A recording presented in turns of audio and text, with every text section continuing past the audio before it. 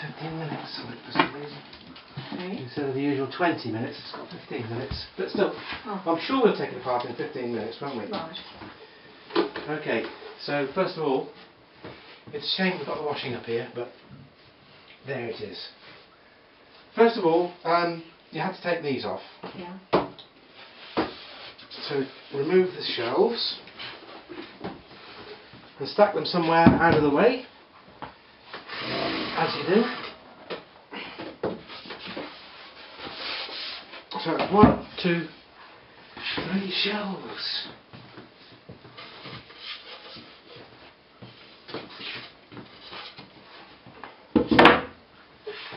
And then we take off 1, 2,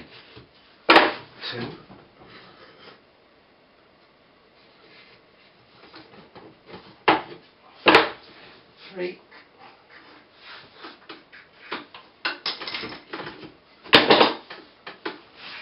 4. They must go back in different ones, won't matter, but if you can keep them 5 in the same order, in the same places, it must be best. 6. That's a bit awkward.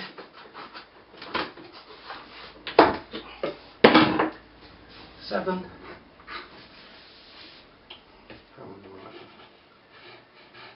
7. Excuse my handwriting on that one. Number 8.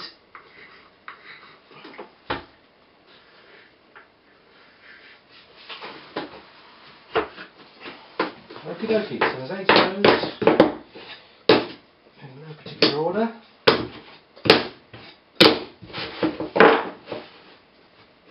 I'll find you a small cardboard box, but there's 8 of those. And then the first that you take off of this is this ridge. If you can reach, top ridge off, and then either one of these two ends can come off next. They just lift up like that.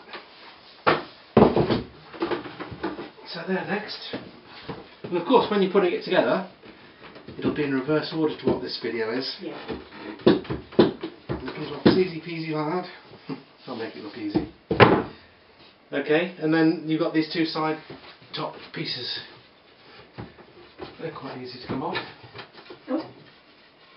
And you're going to remind me now that I need to get a hammer or something like that. Oh yeah, come back down a bit. So these all want to be only 2 inches. So I'll do that later. Yeah. I'll do that in a minute. But we must remember to just knock those down all to 2 inches.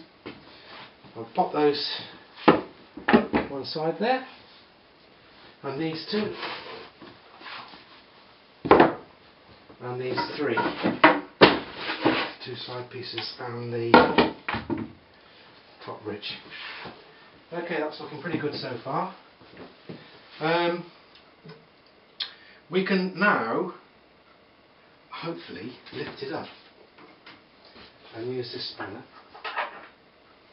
because if we lift it up we can see what's happening much easier. You see, like this.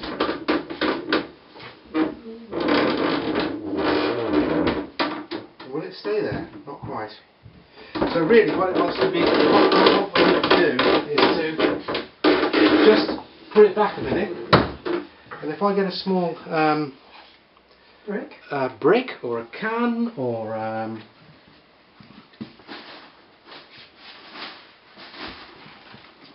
trusty Tesco toilet tissues, yeah, put them over here. Might have been tall, mightn't it, that one? That's pretty good, isn't it?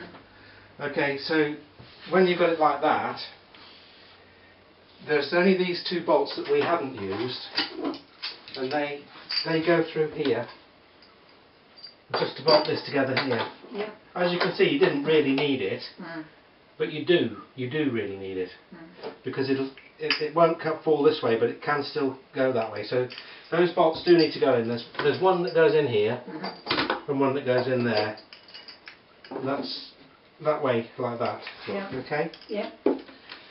So this bit on the inside, then it won't foul with the wheel. Yeah. Not that it must would anyway, but there we go. So pop those in there. Yeah.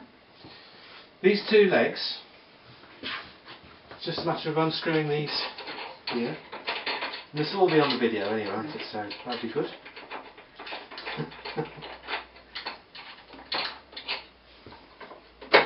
And again, I marked this leg to this one Right. with some markings there. Okay, because that won't be exactly the same as that one. Right. So they do need to be put into the same spot. Yeah. You can see the mark corresponds there. Okay. Yeah. Well, I could put that in there. I think for stowing, it's much better to put it in the cardboard box, isn't it? I mean, you could, put it back through that hole, but it's just best to have a small box to put the bits and pieces of that in, because they'll stack better then, won't they? Yeah. The same with this one.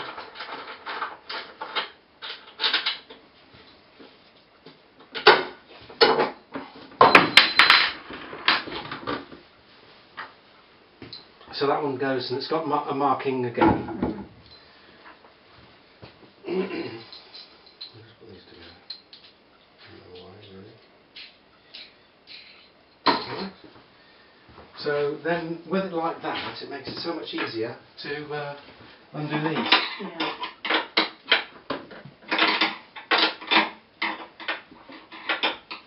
You see, you could have wing nuts on here. They've got largish wings on them, then it'd be tight enough, I should think. So if you ever do pop to B&Q and you don't want to carry a span around with you. Yeah, wing nuts. I'll put them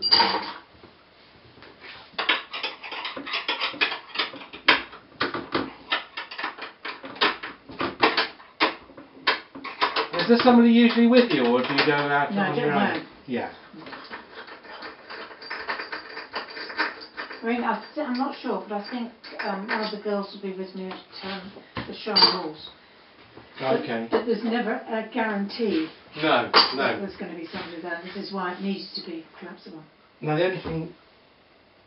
only thing is these, though, in all honesty, I don't think you'll get a wing nut on these, No. because they're a bit close to the top of the board, so you'll have to carry a spanner with you anyway. No trouble though, is it? No. Not when you can lift it up like that. Of course, when you're taking this off now, you've got to be careful it doesn't fall off. Yeah.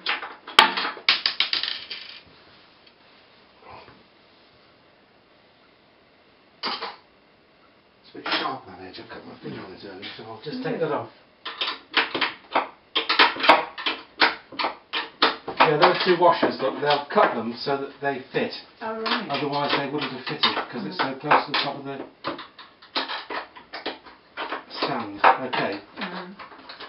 Just when you take this last nut off, I guess, it could basically fall over. I don't know if it will. Not particularly, no. Anyway, then it comes off. There it comes out. And then that's one piece like that, okay.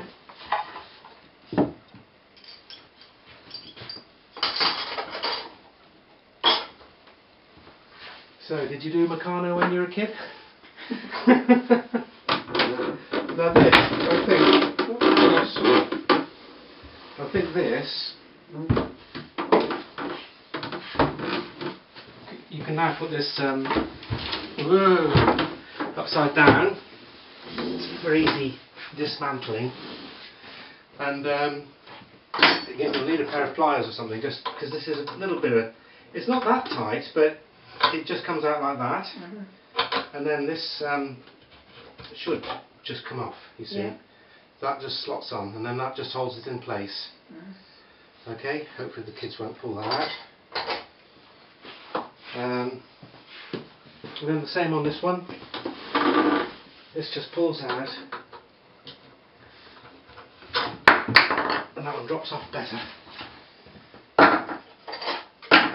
So those just hold it all in place. So it's the simplest way that I could think of holding the wheels on. I've scratched my head about that one a bit. Like the shelves. So this it's quite tight at the moment. It's not that tight, but when you painted it all, I mean, you might want to paint it in bits and pieces. You don't have to do it all together. So you could paint the wheel, couldn't you? It'll want a coat of your varnish. You've got sanding, and that'll all come off. And then a coat of the varnish, and then of course it'll bring up the fluff, won't it? And then just give it a quick sand with some fine sandpaper, a grade. Well, I've got some. I'll show you. And then when it's all done, and this has been varnished, what I would do is just spray inside there with some Mr. Sheen. Alright. Or some sort of silicone polish. And then that'll make that really nice and slippery, because I mean it runs okay, but as you can hear it, it's a bit tight. I suppose that'll wear, you know, but it'll just make it so it doesn't squeak. It might, you know, you don't want to be pushing around squeaking, do you? You've got the dog squeaking, and then this squeaking as well, and then this dog squeaking even more. So those nuts, those coach bolts through there, they can stay there. That's no problem. You could adjust them if you needed to ever, but that's it. So then, of course, usually those bolts would be through there, wouldn't they? Yeah. 2 bolts, just the 2 bolts, and then that pulls out like that, okay? Oh, right. So then that's your other piece. Have you got that video? And then you've got your box, really. Yeah. And then that's it. And then that's the weight that you've got to consider. It's not too bad, is it? No, that's fine. Yeah. Yeah, that's okay. Fine. So I think that's it. So it's just reverse order, really. Yeah. You've got a box of bits. Nice. What have we got here? So let's just check and see if that video's still running. Let's hope so, because it turns itself off. Yes, it's recording nicely. Is it? Oh, good. Over and out.